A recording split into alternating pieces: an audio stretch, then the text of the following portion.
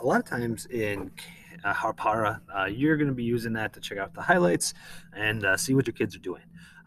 You probably, for most kids, that works great. You can use it to message kids. You can close them out of sites they shouldn't be on. But for some kids, it probably turns into a little bit of a game of whack-a-mole, where you X them out, they'll wait a little while, they'll go back in, you'll X them out again. You're kind of chasing your tail. So for those small group of kids that need it, a focus session is super helpful. That only allows them to get into the websites they need for the day. Some teachers are hesitant to do this because it's kind of time consuming. But if you use groups, I'll show you how to set up a group because it's annoying to do this to every kid. Some kids don't need this help. And for them, it's super annoying because they can't go check their email, or they can't go read a book, or they can't go do something else that they want to do when they're done with their work, or will help them with their work. And so you don't want to focus browse all those kids. And the other thing is it kind of takes a while to set up the websites, but you probably have a few days in class that you do pretty regularly. You probably have maybe an ed puzzle day where you need Canvas and ed puzzle. And you probably have maybe a quiz day where there's just certain websites that you need. So you can use set up templates for those to make this all a little bit faster. So the first thing you want to do is set up your groups. So you're going to go on your dashboard page, and you're going to go to groups, and you're going to make a new group. I'm going to call this one focus. I'm going to add some students. Add my students. You can even pick a color for your group. And when you're ready, you're going to head back, and you'll have a focus group. That's going to be super easy for you to grab.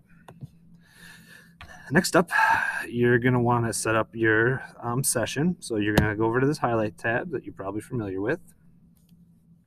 Or if you're not, highlights is where you can see what your kids are doing at that moment. So here's where if you can see on browser tabs kind of what they're doing, and you can exit out of them. It takes a minute to set up. Next up, you're going to do guide browsing. There's two different kinds of guided browsing. A filter session, this blocks them from websites. This works good if you would like to block your kids from getting to YouTube for the day, or if you want your kids to not be able to get to Hangouts to chat with each other. You can put in those URLs and filter them out. You could also make templates for that. What I really like, unfortunately, the filter session doesn't work great for games, because if you block the kids, they find a game they like, and you block that website.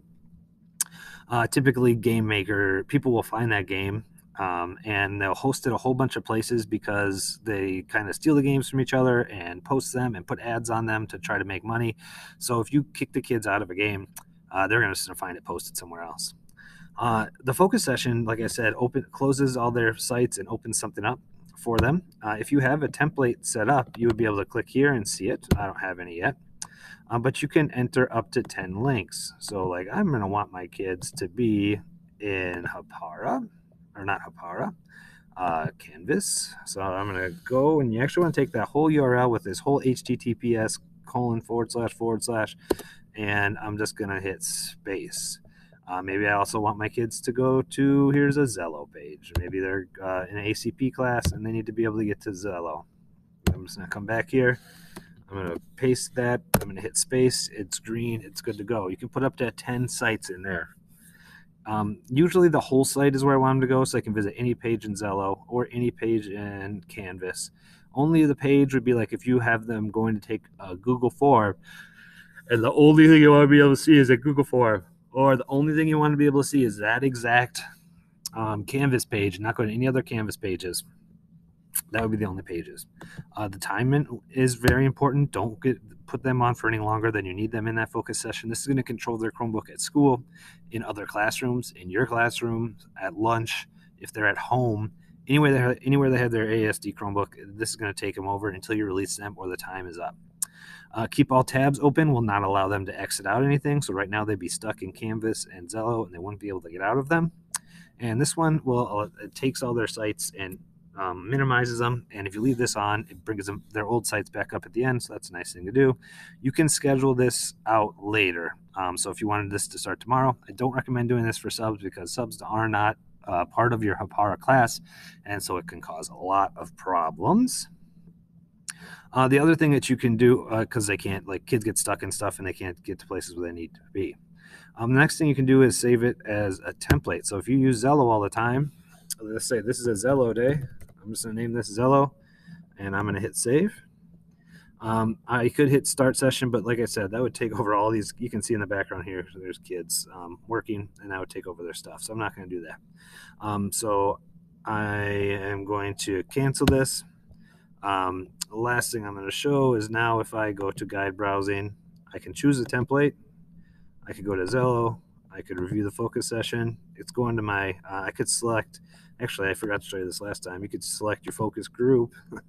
You could update the template.